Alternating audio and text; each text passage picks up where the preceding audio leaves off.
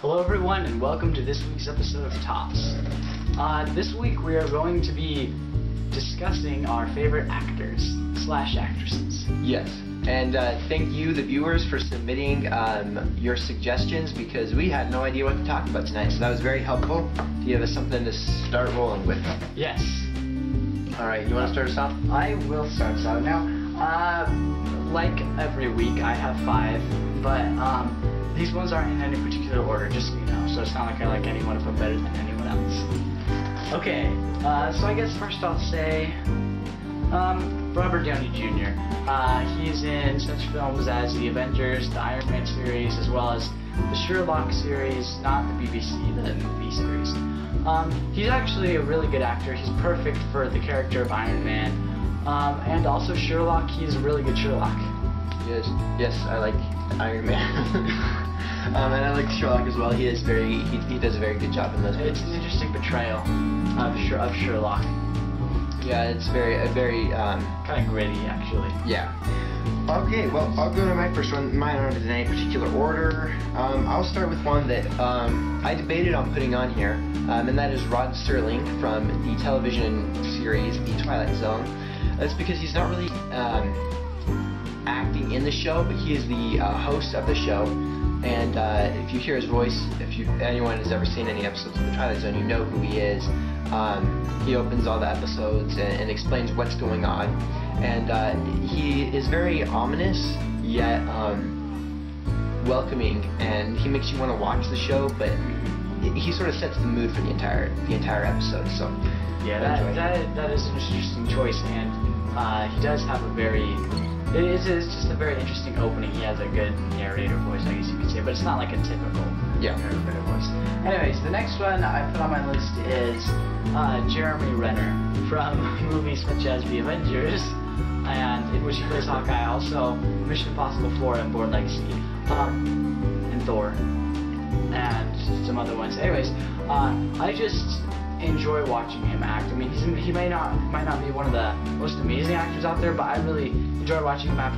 He almost has this like dry sense of humor, especially in action movies like Bourne or Mission Impossible 4. And he kind of seems to be not taking over, but maybe being set up to take the place of the main characters in Bourne and Mission Impossible, and he's just an interesting character to watch. And he just seems more fun, not as dark as he could be, I guess. Yeah. So that's just interesting. Yeah, I enjoy him. He plays in a variety of films that we enjoy watching, and so that's something you don't always think about. And he's usually a supporting role too. That you don't really think about unless it's Bourne Legacy. Okay, well, I'll go with that segue into my next one, Matt Damon. He is probably close to the top of my list, even though these aren't in any order. I really enjoy watching Matt Damon in all of his movies, well, all the ones that I've seen. The Bourne series, Bourne Identity, Supremacy, and Ultimatum. And then I enjoy watching him in the Ocean's movies. Yeah. He plays a funny but somewhat dorky, kind of guy. Pickpocket who kind of becomes he has a very interesting character arc throughout the films if you haven't seen it. But I actually didn't put him on my list because I thought you'd have him, but he is an interesting character because in the Bourne movies he can't really portray any emotion, which some people don't like, but I think he does it really well. And then he also, like in the Oceans, he shows that he can portray some emotion. And also in the one movie that I was looking through Netflix to see some of the movies I watched and what movies I enjoy, and then I came across The Rainmaker, which I have just recently watched, and I really love that movie. And Matt Damon really makes that movie, and he for those people that say, oh, he's very emotionless, in that movie he's not, and he does an amazing acting job in that movie. Yeah. Okay, for my next one, I'm going to say Benedict Cumberbatch of the show Sherlock. Now, I haven't actually seen him in any of his movies he's in. I probably will at some point, but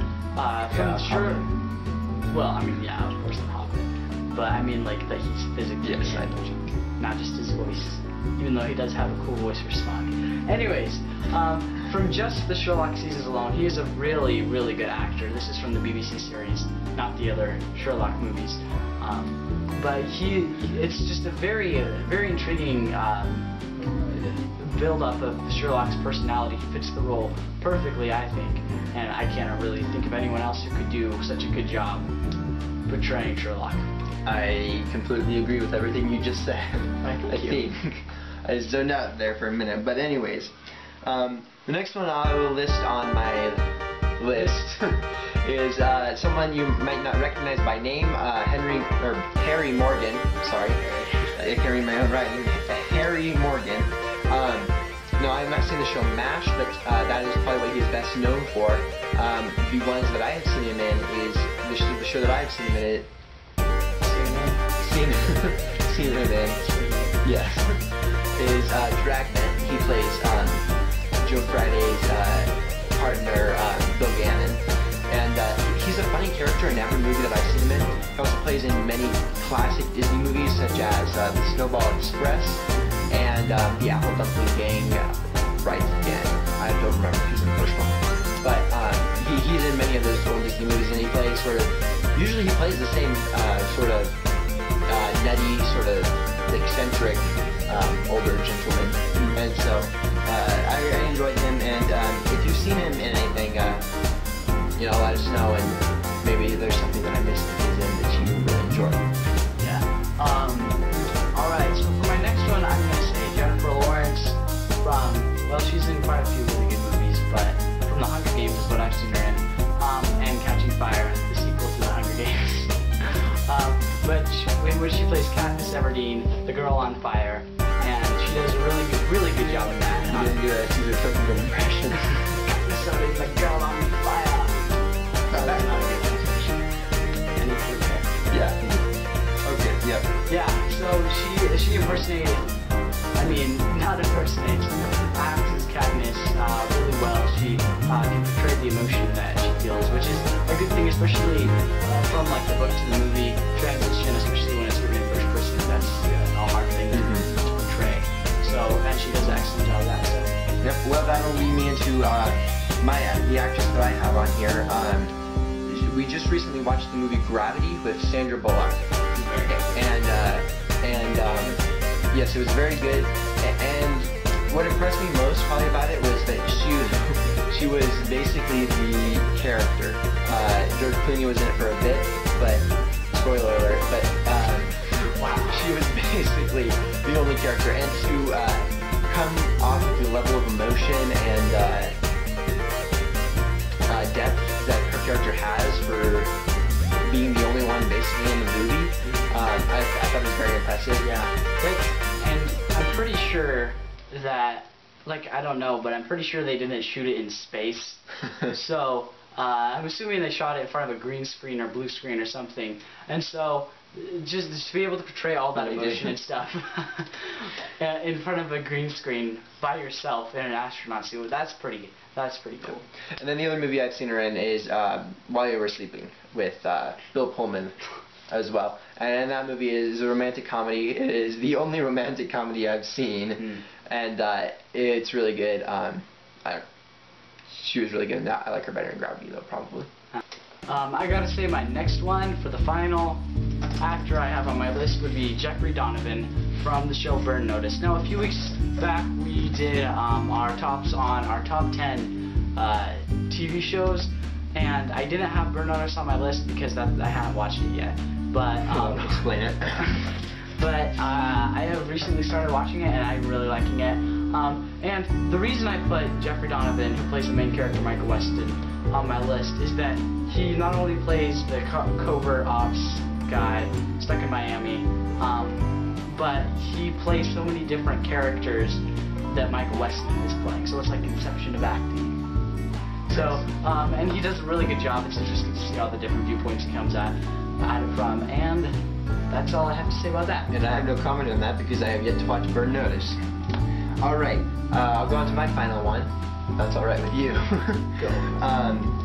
And he has played in such classics as Top Gun, Mission Impossible, Mission Impossible 2, Mission Impossible 3, Mission Impossible 4, Minority Report, and one of my all-time favorite movies, Valkyrie. and he is, if you haven't guessed by now, Tom Cruise. I know you like him in movies like Jack Reacher, Night and Day, which I haven't seen either of those yet. Well, what's wrong with you? And but I like him for his role in Valkyrie because in the Mission Impossible movies he plays the action hero, but you don't see much emotion. You do, but it's not the same kind of emotion you see in Valkyrie, where he has his family and he's fighting for his country. Or blown off. Yeah, and he's missing an eye, and so it's. Which he actually got his eye stabbed out for the role. Yeah. He's a method actor. Anyways, so that's why he is. Do you want to hear a fact about Tom Cruise that will open him? No. He is only 5'7", 5'6" or 5'7". So next time, well. Now everyone's gonna hate you because. For me, I guess I see that as short. Some of you, I'm not trying to offend the short population of you who is watching this, so don't hate me for that. I guess I shouldn't have said that. But anyways, fired. For me, it's just when I'm looking at, like, the other night I was watching Mission Impossible 2, and it's a pretty good movie, but at the very end, it's like been like 2 weeks now. Oh. Anyways, the very end, the fight scene, it was just like going all cool and stuff, and then I remember he was 5'7", I was like, oh man, he's short. Well, anyways, since you ruined my day, we'll end this episode.